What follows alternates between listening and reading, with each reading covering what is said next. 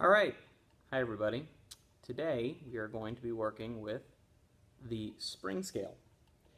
Now the spring scale is a way to find weight. In the last video with the balance, we used a tool to find mass. This is to find weight, and weight is the pull of gravity on an object. So this, much like our balance, needs to be adjusted in order to get accurate measurements. As you can see, this white measurement mark is not quite lined up with our different weight increments. You can see that it is below 0. In order to get an accurate measurement, we need to adjust it.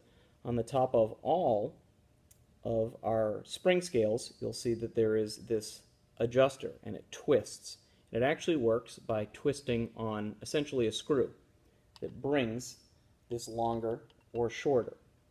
Right now, it is still not at 0, but if you watch as I twist it, you can see that that white line will come up. If I twist it too much, it comes above the 0, and we have an inaccurate measurement. It's adjusted so weight is negative. I want it to be set at 0. I want to zero out my scale. So in order to do that, I twist. Counterclockwise brings it down, clockwise brings it up. And all you have to do is look. Almost zeroed. A little bit down. I think I've got it. You want it so it is flush with the 0.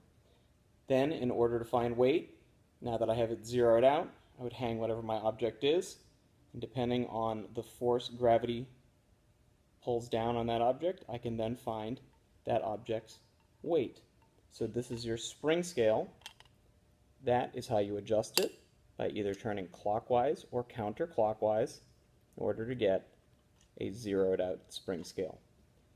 If you haven't seen the video about how to adjust your balance to find mass, you can find that here on the YouTube channel. Thanks.